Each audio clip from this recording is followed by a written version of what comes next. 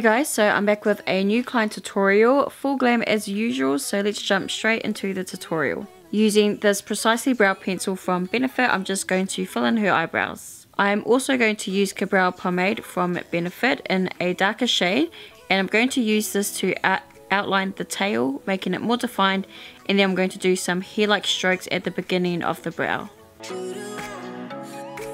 Using concealer, we're going to underline the eyebrows and then apply all over the eyelid.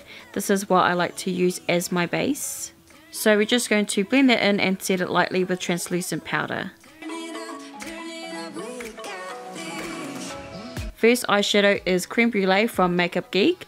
We are going to buff that through the crease, and I just like to reapply until I'm happy with the intensity. Then I'm going to use MAC eyeshadow in the colour Nylon just to highlight underneath the brow bone. Next shade is Cocoa Bear from Geek. I'm going to apply this colour right in the socket, so that's where I'm going to concentrate most of that colour. Then using Cabin Fever, also from Geek, I'm going to apply this to the inner and outer part of the eyelid, leaving the centre a bit bare. Now using this liquid eyeshadow from Inglot, I'm going to apply this all over the eyelid. I am making it quite cut and defined, pretty much like a cut crease. Using this bronze shade from Inglot, it has a pearl finish. I'm going to apply this to the inner and outer part of the eyelid. And then in the center, I'm going to apply this gold pigment from Downunder Cosmetics. It's in the shade Dingo. To make the center pop even more, I just put a bit of gold glitter over top, and this is the gold digger glitter from Girlee Cosmetics. For winged eyeliner, I'm using Inglot's liquid liner in 25, which is a matte black, and then to apply it, I've used the Inglot 31T brush. I also use this brush for the eyebrows. And today's eyelashes, I'm using, I think they're called Hypnotic. I will make sure I leave the name down below. These are from Slay Lashes. They're super pretty and dramatic. So I'm just going to apply those, and once the glue has dried, I'm just going to go back in and fix up their eyeliner.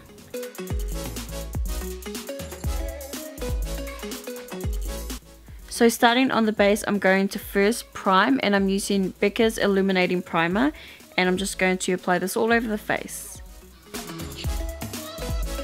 For foundation, I'm using the Hourglass Vanish 6 foundations. I wanted to play around with a few colors because I have purchased quite a few shades. So I've got a light shade to conceal and brighten. Then I've got a mid shade that is more her skin tone. And then I've also used a darker shade to contour and bronze. Now you definitely don't need this much foundation, but I just wanted to have a play around. And you see this technique a lot on Instagram, but most artists don't show the blending process. So I'm pretty much going to show you how I blend all of this out. It's always going to look crazy, but you just have to keep blending and it will eventually come together. So now I'm just going to set the under eyes, and I've just used the Dermablend translucent powder. And once I've done that, I'm just going to set the rest of the face.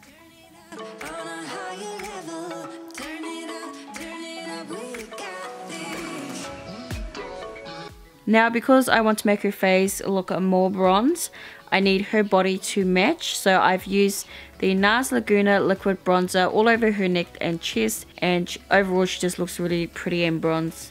Okay, so using Hoola bronzer from Benefit, I'm going to shade down the nose.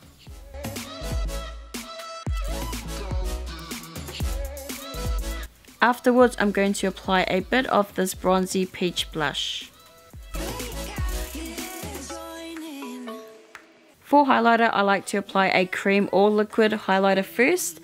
Today I'm going to use the Anastasia Liquid Glow in the colour Perla, I think it's pronounced. So I'm just going to dab that on with a slightly damp sponge. And then afterwards I'm going to go over the top with Midnight Sun highlighter. This is from Geek.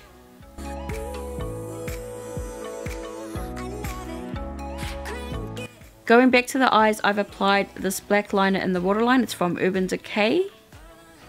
Now with this look, you can do nude or brown liner. It's totally up to you. But I really wanted her eyes to stand out, so I did use a black. Now I'm going to smoke a few warm brown shades along the lower lash line. These are the same shades that I use on the lid. And to finish off the eyes, I'm just going to apply a bit of mascara to her bottom lashes. So I decided to go for a red lip for this eye look. I haven't used a red in a while, so I just wanted to change it up a bit. But because the eyes are quite dramatic, you can definitely wear a nude with this eye color, with this eye look.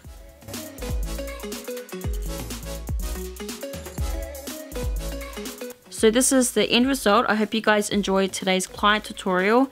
Now I will be mixing it up with different face features and skin tones very soon. I have been listening to your requests, so definitely stay tuned for those. Thank you guys for watching, and I will see you on my next video. Bye.